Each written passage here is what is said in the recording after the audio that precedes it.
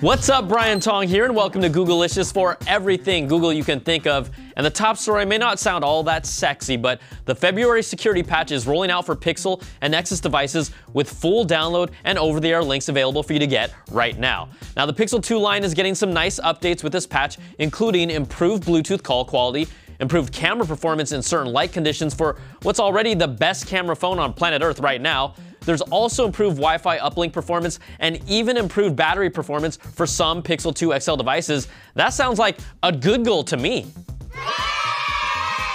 Now, another win for Pixel 2 fans, the Googs is enabling its custom image processing chip for third-party apps, starting with Instagram, Snapchat, and WhatsApp. Your camera now just got a whole lot better for some of your favorite apps. It also allows these apps to take advantage of the same computational photography and machine learning that powers the Pixel 2's HDR Plus functionality.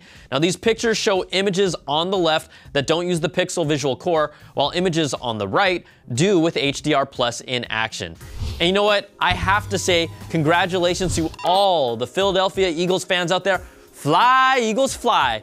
And Patriots fans, I'm sorry, but after escaping with Super Bowl wins against the Seahawks and Falcons, you were due. And on behalf of the Niner faithful, we thank you for Jimmy GQ. But what does this have to do with anything?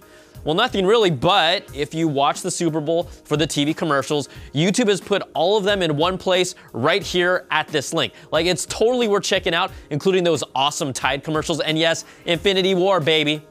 Now, I also know we have Apple users who watch the show. The YouTube TV app, their own TV streaming service, is now available for the 4th generation Apple TV and Apple TV 4K. A Roku version of the app is out as well. And on Apple TV, YouTube TV costs $39.99 a month versus the normal $35, because of course it does, offering 52 channels, the big 4 broadcast networks, and a few other cable channels. And the Google Voice app, it's finally been updated to support the iPhone X's new screen resolution while squashing some bugs and improving the overall performance, so get that update if you use the service. All right, let's go to phones, and HTC's next flagship phone, the U12, allegedly leaked out at a 5G event where the unannounced phone was on display for everyone to see. Now, there isn't much info about this phone, there's no branding or marking, but this is believed to be the U12 with its rumored 5.7-inch screen. You can see slim bezels around the edges, and the fact that it's pulling near gigabit speeds is another tip-off that it's likely using Qualcomm's 5G-capable Snapdragon 845 chipset with an X20 LTE modem designed to get speed results like this.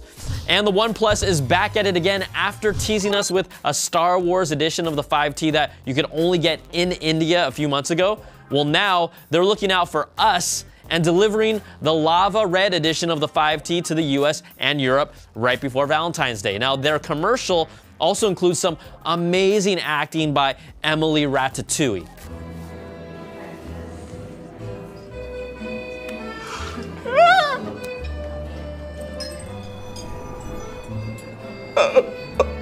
Who wouldn't want the best smartphone of the year? That's amazing. Now, we talked about everything we know about the Samsung Galaxy S9 up to this point in last week's show, but Evan Blass is back at it again, releasing images of the front, the back, and the sides of the new Galaxy S9 in one of its new colors, Lilac Purple. Say it with me. Ooh. Ah, yeah. Blass says the launch colors we can expect are Midnight Black, Titanium Gray, Coral Blue, and this new Lilac Purple color. All right, that's going to do it for this week. You can email us at googlicious@cnet.com or tweet me at Brian Tong. Thanks so much for watching. We'll catch y'all next time for some more of that Googlicious.